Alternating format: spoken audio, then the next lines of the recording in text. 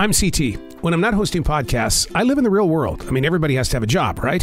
Mine just happens to be CS, customer service. You know, solutions, relationships, keeping your team motivated to keep in constant contact with every single person who has chosen to step into your store. Episode number 83, Lost Car, Security Checkout, and the Mysterious Blue Van. This is C.T.C.S. Transition walk, day number 1 out of 4. Brand new week, huh? Woo. 55 degrees. It's been raining for 2 days. The mindset is just everywhere but where it needs to be.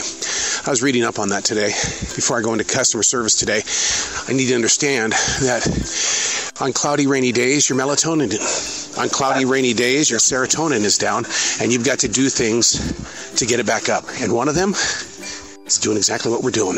We're on a transition walk. In a matter of moments, I'm going to be in front of people in a well-lit store. I'm telling you, when I say well-lit, it's always 12 o'clock high noon there. C.T.C.S. Oh, yeah. Listen to the click and the clack of the windshield wipers. The rain is coming down in a very huge way. Praying for the baggers today. No matter what, rain, sleet, or snow, they've got to be on the go. And I do feel for them, and there might be a couple of times where all of us on the team take a shot at going outside to pick up the carts, because, I mean, it's just not fair to throw somebody in there right away that is a bagger. I wish I knew the real story. How does somebody buy grilled chicken and milk at 11 o'clock in the morning, and by 5 after 1, they drive across town to get their money back? What happens in a person's life where you suddenly decide, I think I overspent? Because we have to throw the chicken away, and because it is a milk product, we have to throw that away as well. So we lost money on that. We're outside. We got a situation. We have a guest that can't find their car. We're going to walk the parking lot. I mean, she's pretty injured. I mean, she thinks somebody has stolen her car. So we're going to walk it with her, with the key fob, and see what the situation is here. Here's an update on the situation. It's coming down really hard out here. And we still can't find the car. We're drenched. There's a total of 4 people on this right now, including our manager on duty, and we're trying to figure out exactly where her car is. We've been up and down every aisle. Please don't let this be a stolen vehicle. About 35 minutes was spent searching the parking lot, walking around with the key fob, trying to figure out where her car was. And then all of a sudden she realized, wait a second. I didn't drive that car. I drove a different car here. So we've been outside in the rain, and we're sopping wet. We're trying to warm up now in a cold grocery store. But she thought she had a different car. So that's got to be a first for us here. Hallelujah. We finally got Apple Pay and Tap on our registers. Hallelujah. That is going to cut into how many things I've always got to put back because people just get up and leave. So we finally have it. What an amazing moment. Right in front of my fucking eyes, it happened. We knew that they were going to steal it. We knew that they were going to take that full basket, but we expected them to run. But this is the way that they did it. This is the way that these thieves are doing this. They go up to the self-checkout. They do go chink, chink, chink, chink, chink. They get $277 worth of merchandise. And then the woman walks outside, and she says, I'm going to go get the credit card. The guy's sitting there with his own credit card, working it. And then all of a sudden, the guy just walks out. I say, no, you can't go. I'm going to do whatever the hell I want to do. And he just walks out. And I ask for security. Security doesn't even chase the guy down. He just lets him go. You know, it's stuff like this that gets underneath your nails, and it just poisons your soul. We've got another theft in progress right now, 2 young gentlemen.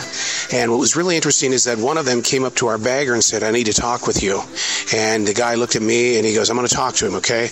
And then next thing you know, the 2 of them, our bagger and the guy, are over in HBC, and they're having a conversation.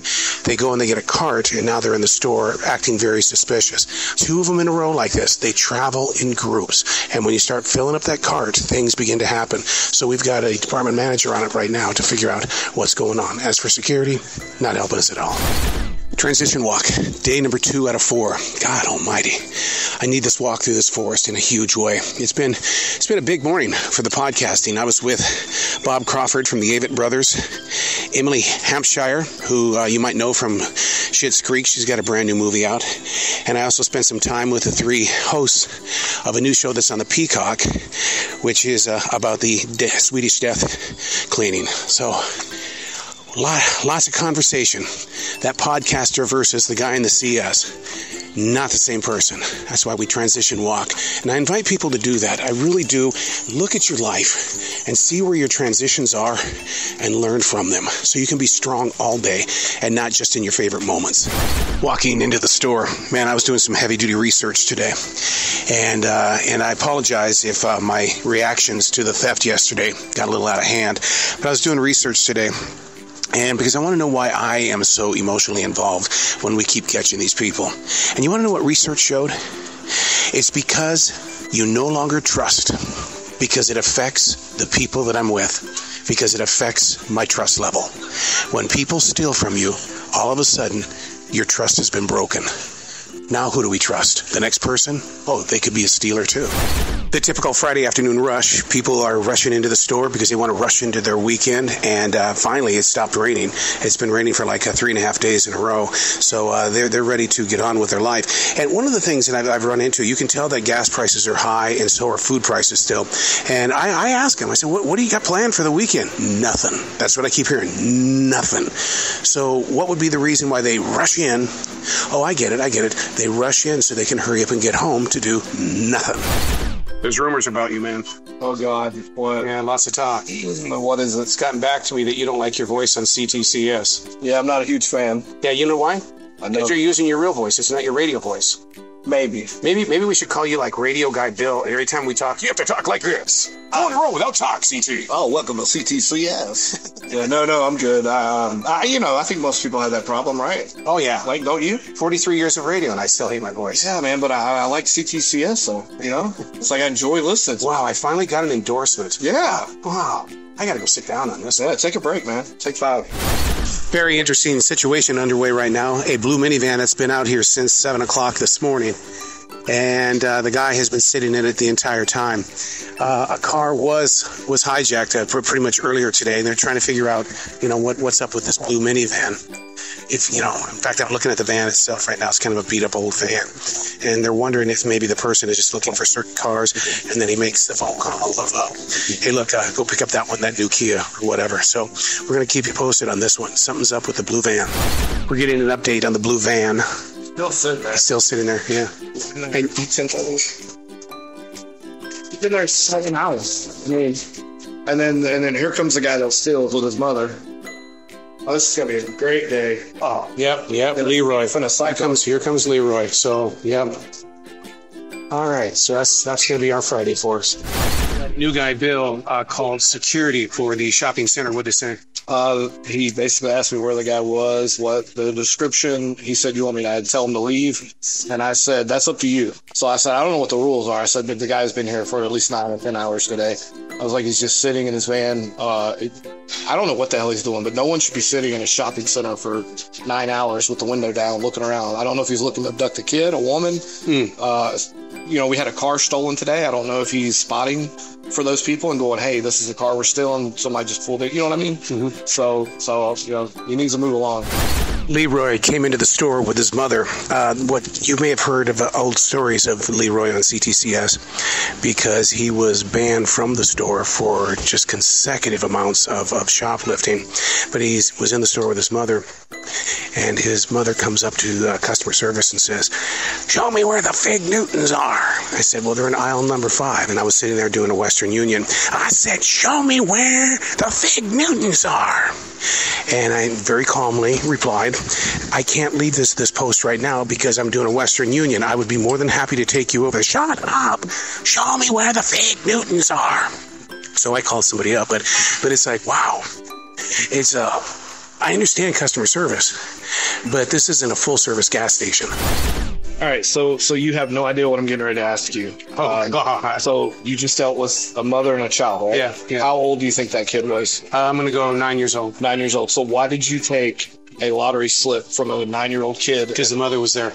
She was teaching him. They've been in here before. And she's teaching him the way of the world by using the card, by using the right buttons. Transition walk, day number 3 out of 4.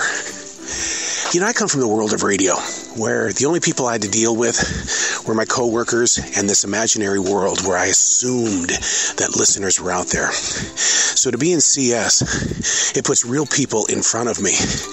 My God, their stress becomes my stress. Their reasons for wanting to steal things endlessly or bring things back that really don't need to be brought back, it just adds more anxiety. That's the reason why I'm on a transition walk. I'm transitioning. I'm getting to know who I am on the inside while strengthening up the ability to create solutions. It's not easy, man. You know me, I like to buck the system. I don't like playing by the rules. Okay. So I actually was going to come in and say I'm not wearing a name tag today. What? But yeah, I'm on the edge, And so and I thought, okay, I've never asked the question, why do we wear a name tag? Now you've been a manager and you are a manager. What do you think is the real reason why we wear name tags? There's two reasons. In my professional opinion, it's so we can identify if a customer has an issue with an associate. Ding, ding, ding, ding, ding. Okay. And there's another reason? There's another reason. So that associate interaction is more friendly? Oh, that would be the third reason. Yeah, okay. So I read that in that same article. Yep. Okay. Yep. I'm lost. Well, safety. In regards to safety, that what happens is that if something were to happen to you, they would identify you immediately by name. So through safety. My favorite treat here at the grocery store, literally, is rhubarb. And I think what it is a kickback to my childhood in the way that we used to raid gardens as kids. And we'd walk in there and just start chopping away at it and just eat the rhubarb late into the night. So to have rhubarb here at the grocery store every day, and then to find out that, it's something that's really good for you every day, even more. And says, why are you standing here? And directs it to him. And I'm looking at him like that's what customers do too. It's like they'll come in and have a problem and they want to direct it to me. It's like, why? Like, I don't get it. Because I'm security, I'm supposed to be able to handle everything. I would never do that. Like, and of all the battles to pick, I'm still shocked that he did that. Do we need to watch him then tonight? I'm gonna go over there and say something to him here in a minute. You owe him an apology. At the minimum. Yeah. At the minimum. Because he did nothing to him. He had no right to come in here and attack him like that. Or tell him. Trying to dictate where he stands and shit. And I'm like, you just punch the damn clock and go you're already 5 minutes late. I mean, if you did your job, you would see I move all over the place, especially if there's too many customers over there, I move over here. New guy Bill and I are in this conversation. It started actually yesterday and it continued today. A parent with their child came in with a lottery ticket. The child wanted to put the lottery ticket in the machine. Oh. And so Bill came in, and then the child put the ATM card in the machine, and he comes out and he says, I don't think that was legal. And I said, but the parent was right there. And so he says, no, I think really that you can really get in big trouble. Yeah. So so today in self-checkout, a mother was letting her daughter run the wine across the can. I saw. And I looked right at this guy, Bill, and said, look, here's the situation. The mother's doing it there, the same thing. What is the difference between the two? So I did research on it. What do you think the answer is to that research? Oh, it's probably like throw straight in jail under the prison. You think so? So you think it's illegal? I feel like that's what it is, but I'm personally not going to bat an eye. I care less as long as I'm not seeing the kid drink or gamble. Yeah. Well, I went to management over it, and I said, okay, who was legal, who was not, or who was illegal, who was not legal? And as long as the parent is right there with you, you can do that. People always ask me, when you've got such a variety of food at a grocery store, what do you have for your lunch?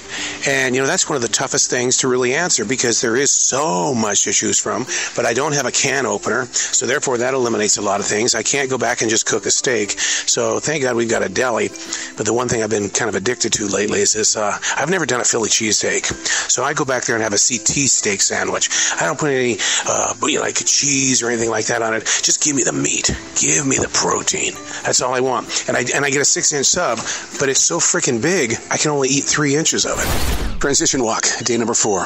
Hey, before I even get started here, as we go into the forest, I want to thank everybody who's responding. Some people have said, I don't have the time to take a transition walk, but I take a transition drive. We love the idea that you speak of the realities of retail.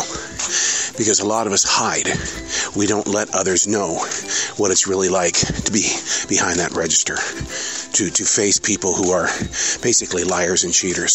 So thank you for the transition. And that's why we're going on a transition walk. Look at that caterpillar. Oh my God. You see amazing things out here in this forest. Things that take your mind off from, the weight of the public. Create the solution. You're in customer service.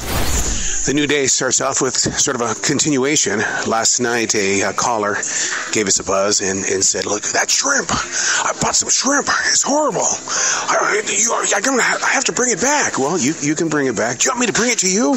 Well, yeah. What am I supposed to do? Put it in the freezer? Okay, that's what she was doing last night. She was being pretty rough on Bill. And today she comes in and nice as all can be. I mean, I was expecting a big storm when she came in, but no, nice as all can be. And Bill was like going, there's no way that was a sane person. One reason why you should never bring your kids to work, they tend to wander. And so the Coca-Cola lady who's stocking our shelves is very busy doing exactly what she's supposed to be doing. But then the daughter wandered off and then the mother moved. Daughter got really, really scared that her mother left her behind. Very upset little girl. But we found her. Everything's cool. But man, sometimes you don't need to bring the kids to work. I recently did an interview on my podcast about the 5 different generations that are currently in control of this generation or in the building of a business. And one of the things that we're having to deal with is a baby boomer and a Gen Xer, Generation Alpha. And what happens is that nobody writes checks anymore. So when you go to a store and you write a check, they're not going to really accept it. You have to get certified. We had a guest come in, and that's exactly what happened. It wouldn't accept her $266 check. She exploded all over me. I mean, literally, why would you treat me this way? I've been coming to this store for such and such amount of years. I tried to explain to her that I'm not the one that makes up the rules, that I'm going to do everything I humanly possibly can to get her back into a great mood. But the goal at that point in time was to do exactly that. And so, and here's where it kind of bit us both again, is that so she had to go home and get her card. She comes. And she yells at me again, the second time at register number 1. And then when she leaves the store, she goes, oh, I forgot to put my store card in. And I go, well, I'm going to pay you. Watch the power that I've got. I'm going to make sure that you get that savings. And she smiles and goes, you know what? I'm having a better day now. Middle-aged man, row 7. He's got an overabundance of toilet paper, and it looks like paper towel. And I'm trying to see how many jugs of Tide or detergent is in there. This guy's going to be a runner. We need to really kind of start circling him and seeing if we can get some conversation going on. Prove me wrong, dude. Prove me wrong. Be a man. Be a man. Do not be a runner tonight. We have one CS agent on door number 1. I'm on door number 2, and our eyes are right on the guy. He's definitely making his way toward the door. Wait, he's going toward door number 1. Sir. Oh, did you guys pick up on that? Get away from me! Get away from me! Sir, did you pay for that? And there you have it, another fun-loving edition of C.T.C.S. Boy, wouldn't it be great if I could just mic every single person that we come in contact with? Maybe one day. But anyway, hey, if you are in retail, keep doing what you're doing. You're connecting people to people to people to people. This is our community, C.T.C.S.